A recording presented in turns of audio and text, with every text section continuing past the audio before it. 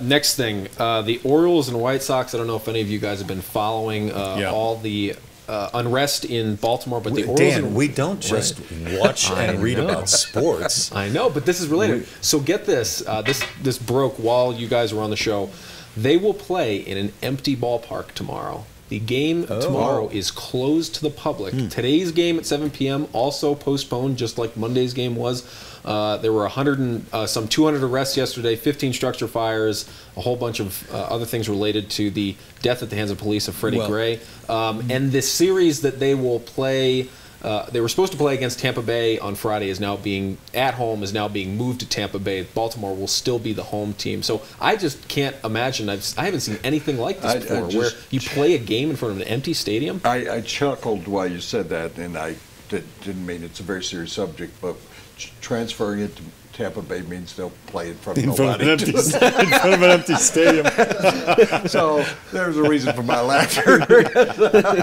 Tampa Bay that plays in front of nobody all the time. They draw flies. How does it feel to play in front of nobody? There was a major soccer game in Europe a couple of years ago because of riots by the fans that they played the next game in that town.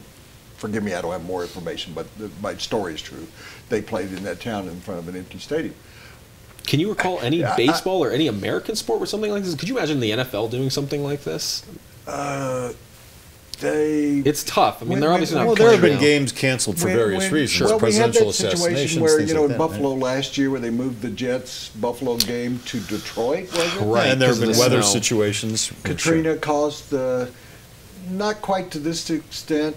I think they've been better off moving the game to, who are they playing today? The White Sox. White Sox. Move it to Chicago and open the gates. That's what they did with Buffalo and the Jets, is that if you had a ticket to Detroit, or you came from Buffalo, or whatever it might be, they let you in for free.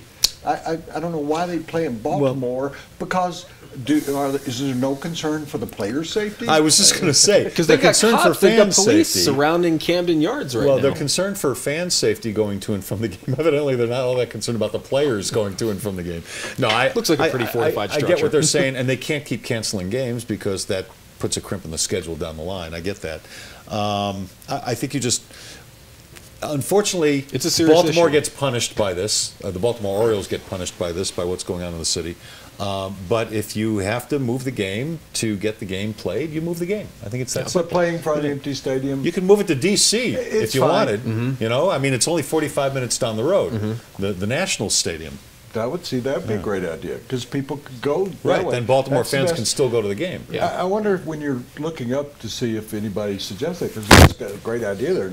It's Beltway. You're right. You get on I-35 or 95 or something. You'd be right there in no time. I think that would have been the solution. I don't know why they did, unless Washington's playing at home today. All these players in their lifetime have played in front of nobody. And in the minor leagues, there might be 500 people in the stands or something. So I don't think that's going to affect the game. I think it just kind of tarnishes it. And I hate that it happened this way.